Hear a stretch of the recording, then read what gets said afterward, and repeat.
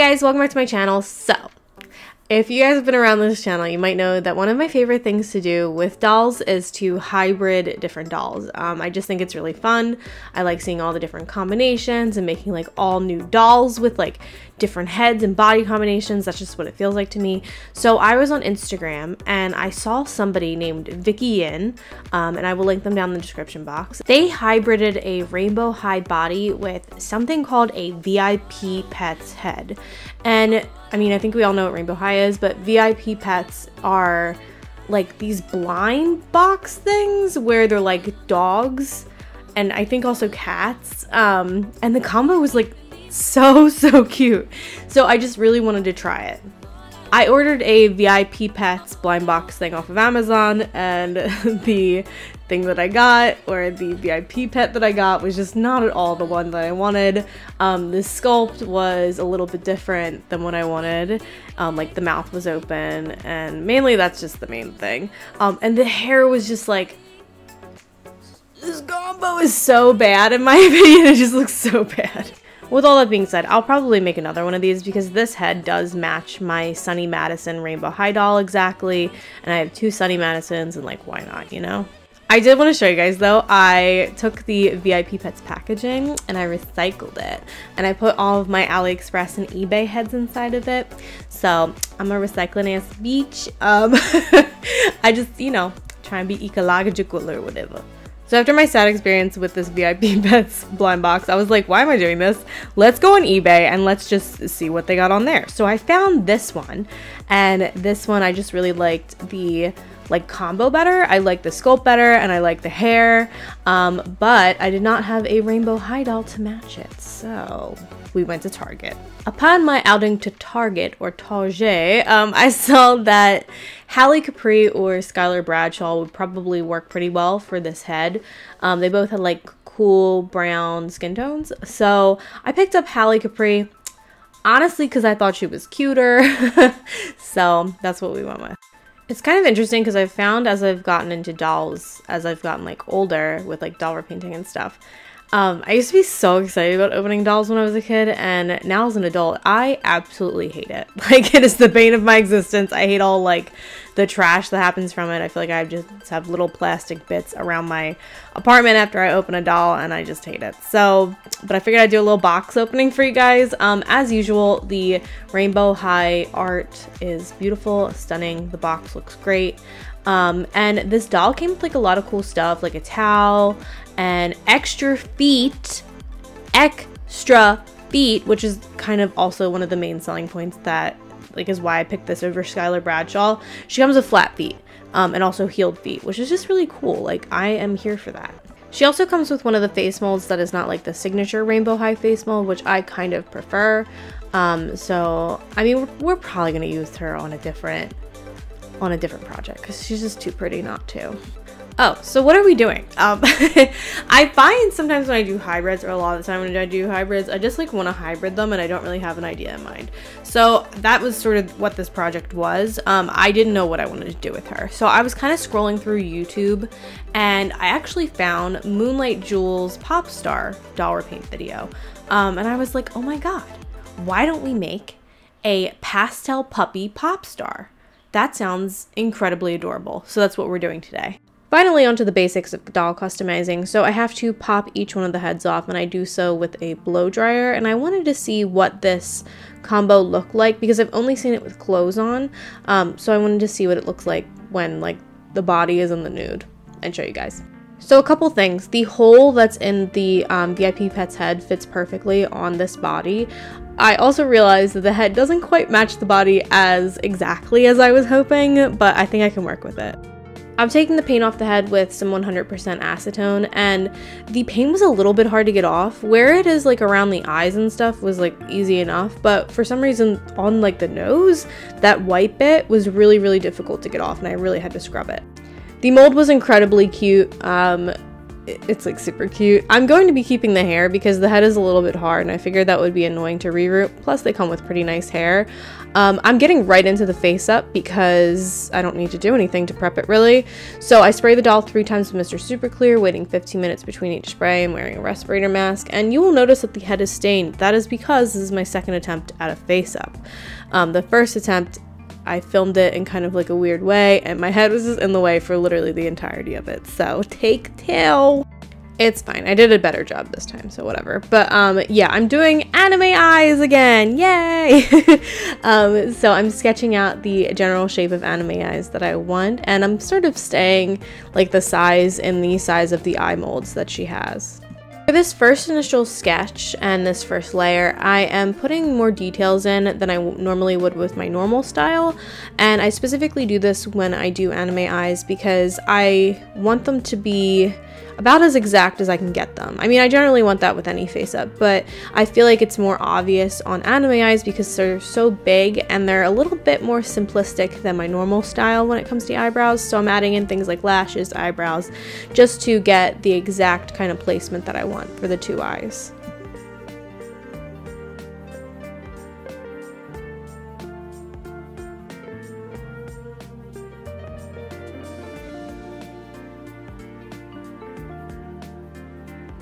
Since she has a little bit of a deeper complexion, I'm using more like kind of peachy red colors for her general blushing around the face, and I'm also putting some of this on her nose and her lips. For her nose and her lips, I'm really layering up this red color because I want them to stand out a little bit more than the general blushing around her face. I also gave her some blushing on her nose bridge thing. I guess she doesn't really have a nose bridge, but I put a ton there because I want to make her look like she's a little sun-kissed baby. I outlined her lips and the bottom of her nose. I was debating between doing a kind of more thicker outline on her nose, but it looked a little bit too intense, so we're just going with this.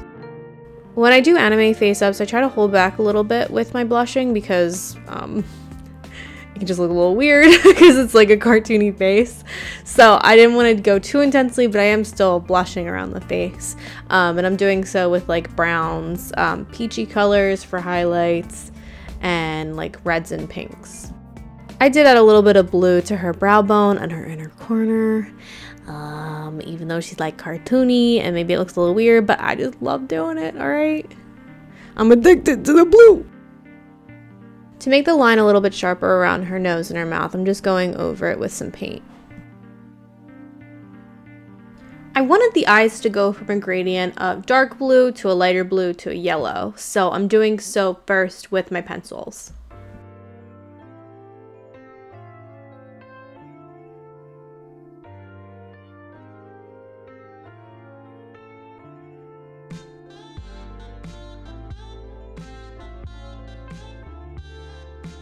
I lost a lot of definition around the eyes when I did shading, so I'm bringing that back with highlights with a nude watercolor pencil, and I'm just doing kind of sharp lines around the eyes.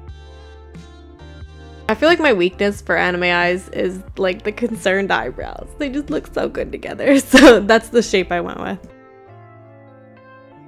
To further emphasize those highlights, I'm taking nude watercolor and I'm just going over some of the lines that we laid down with pencil, some completely, some just very slightly, to create a more kind of bold highlight effect. So instead of layering up the shading in the eyes, just layer after layer with pencil, I just don't have the time or patience for that, I'm taking my gouache and I'm going over those areas with the corresponding colors, so dark blue, light blue, and then yellow. This also gives those areas just a way more kind of bright color effect than I would ever be able to get with pencils. If y'all don't know how to blend gouache, I also don't really know how to blend gouache, but I am laying down the colors, so like dark blue and then light blue, and then I'm taking my brush with a little bit of water on it and going to where those colors touch and sort of just gently running my brush across it, and it's helping it blend a little bit.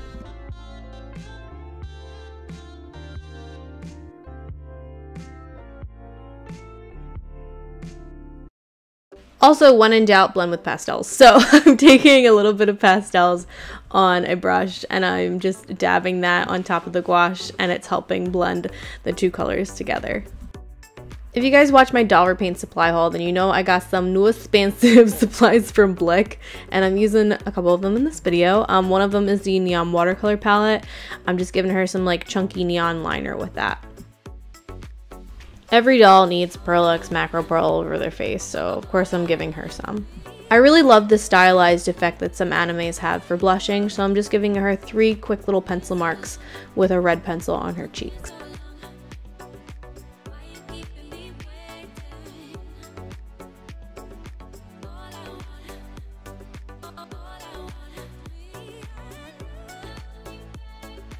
With the same shade that I used for her liner from the Neon Watercolor palette, I'm taking that and adding a highlight to her eyes. I would say my biggest complaint with this is that I kind of have to layer it up a little bit. It's not like super pigmented, but I guess that's also just kind of how watercolor is.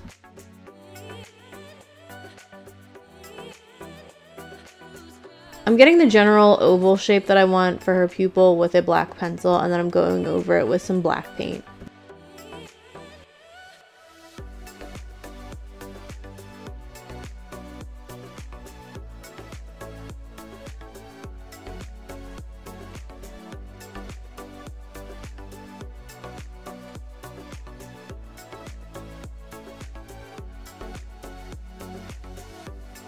I really like the lined shading effect that some anime eyes have, so I'm adding some flicks of blue on the top of her eye and then some coming out from her pupil.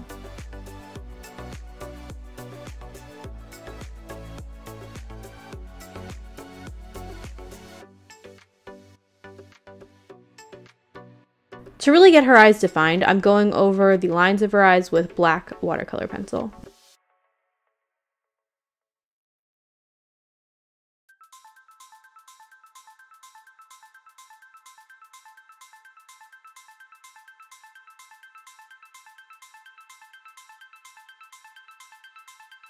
We're really starting the final stages of just like deepening all of this definition up, so I took black pastels and I'm really just stamping that down on the top of her eye. So this neon watercolor kept doing this. See that? Yep, it kept flaking off. So I'm going to be, I redid it a couple times, but it just kept happening, so I'm going to be doing a more permanent solution, which I will show you guys later. I don't know why it's doing this, by the way. It's very annoying.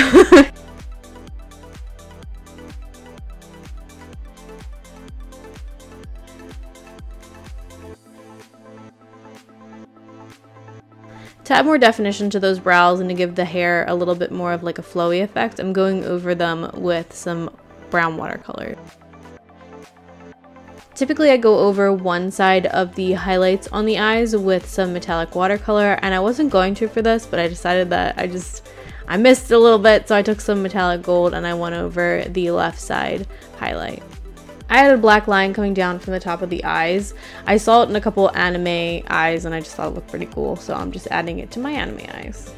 Sometimes when I want a very precise flick to my lines, but I don't feel super comfortable doing it with a paintbrush, I'll grab a micron pen.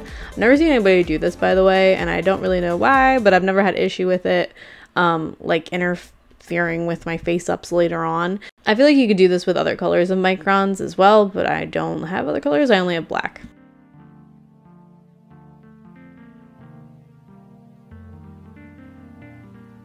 To add a pop of color to the black of the eyes, I'm taking neon pink from that neon watercolor palette and just adding a line of that to the top of the eyes. I add a bit of blue Pearl X to the bottom of the pupil. It just gives it this nice kind of reflective pop of color down there.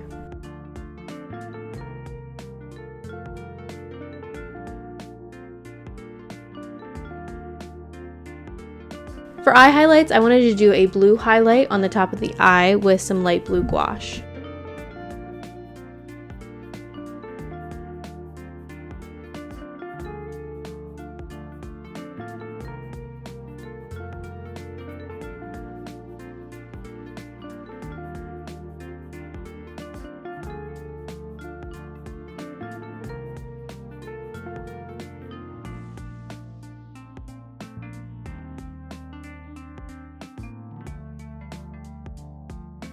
The true MVP of all of my face ups is my metallic watercolor palette, and I'm adding a line of metallic duochrome purple around the pupil.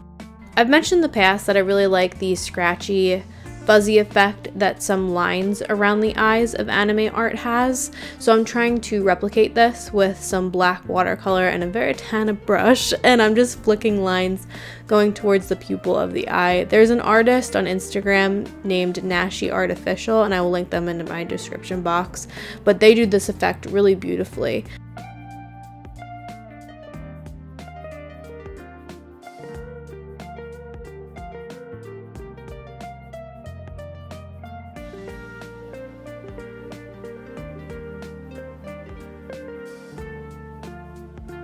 Her catch lights are pretty simple. They're just 2 circles on the very top innermost part of the eye. And I also added some little shines to her cheeks, just 2 dots there too.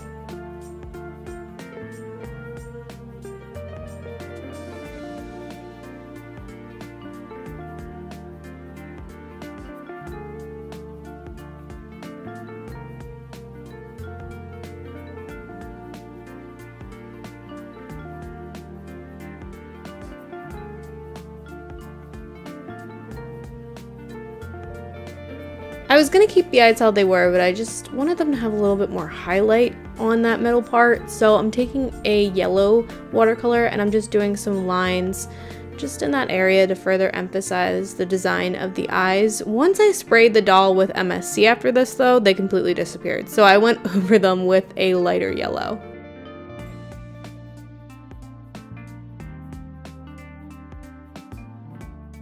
Her face up is almost done, but I'm taking some Vallejo gloss varnish and I put some of that over her little nose and her little lips.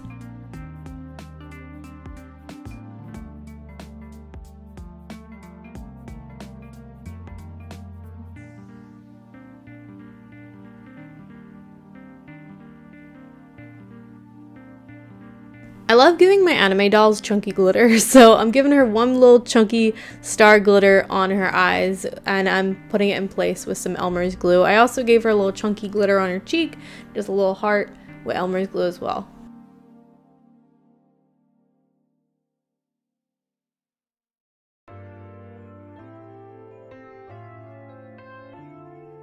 Honestly, the cutest queen there ever was.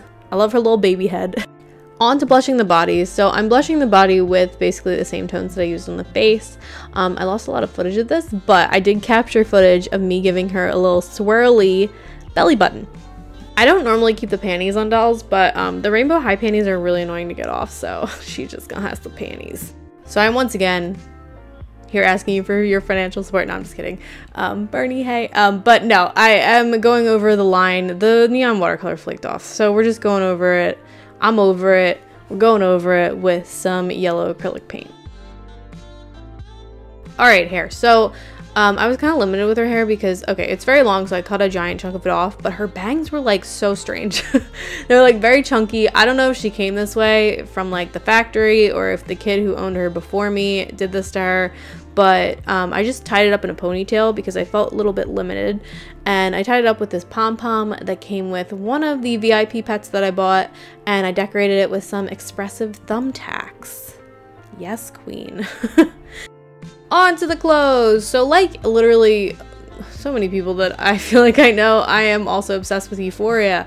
And there is a scene, I believe in season 2 episode 1, where Maddie Perez is wearing this dress, and I was like, oh my god, let's make it in doll form. So I cut some pieces with some velvet pink fabric, and I hemmed all of them with glue. In retrospect, I should have made the peephole on her chest quite a bit bigger, but I didn't, so whoopsie daisies. I'm sewing the shoulders.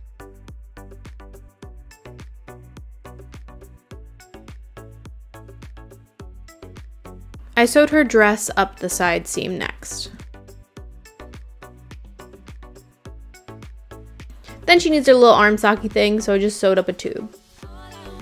I wanted to spice up the dress a little bit, so I folded a strip of this green tulle in half and gather stitched it and sewed that to the bottom of the dress. A little square of yellow vinyl, I put some Elmer's glue on one side and dipped that into some chunky glitter and glued that onto the peephole of her dress.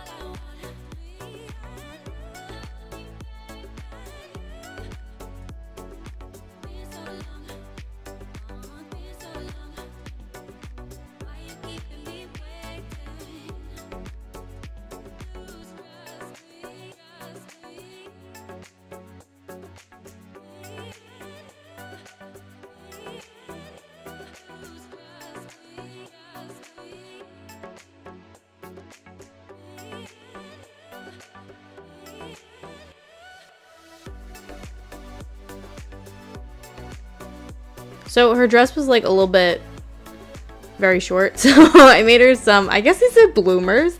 I'm just sewing them up the sides, and look at them nice little granny panties. Love them so much. Alright, so I bought Bella Parker. As you can see, she was like kind of my model doll recently for a different project, and I'm stealing this jacket. This jacket is too cool for me not to steal it, and I also stole her stockings. Alright, thank you so much, Bella Parker. We're gonna be using them on this doll. They're just nice. They're so nice. The Rainbow High clothes are so nice. For shoes, she's getting some fluffy little boots, so I'm just hemming the top. By the way, these shoes are really easy to make, so if you're like awful at making shoes like your girl is, try these out. I folded it in half and sewed it all up around the shoe, good side to good side.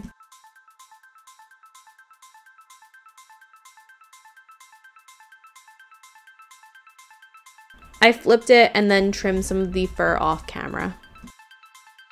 For soles of the shoes, I'm using some of my felt, and I'm just gluing that to the bottom of the shoe.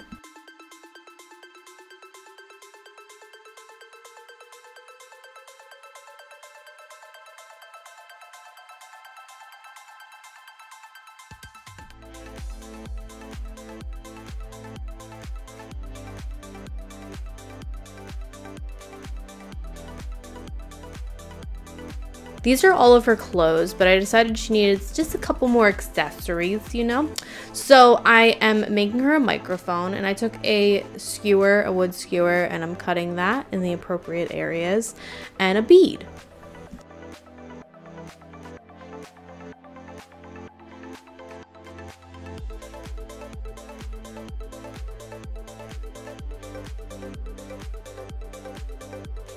For the bottom, I didn't have a pearl that was like the right size, so I just glued 2 halfback pearls together with some hot glue. I hot glued that to the bottom of the microphone, or the bottom of the wood skewer that I made, and I painted it all black.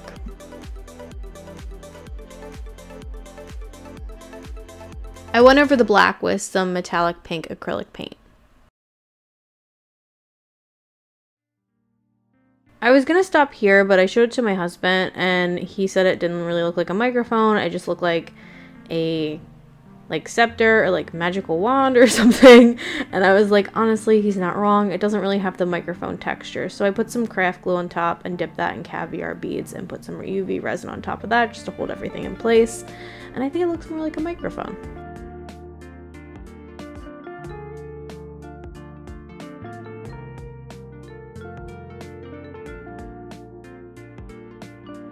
She came with the VIP Pets thing, came with this like pink collar, and I wanted to use it. So I'm going over it with some gesso, and then I'm painting it yellow with some acrylic paint.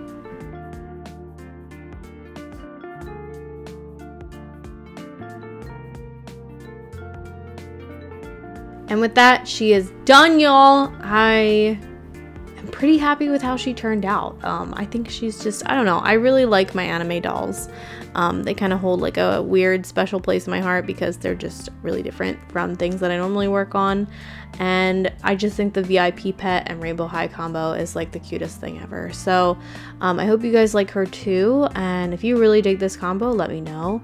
I just love trying out new hybrids. I also want to get a photo with her with my Rainbow High custom, which by the way, I need to make another one soon because I have so many Rainbow High dolls and they're just all staring at me. And I have one of the junior ones. I got one of those recently and they're so cute. Like I thought the Rainbow High ones were so cute, but those ones are like beyond cute. Okay, but yeah, let me know what you guys think about her down below. Like this video if you like this video, subscribe, it makes me happy, and I hope you guys are having a beautiful day.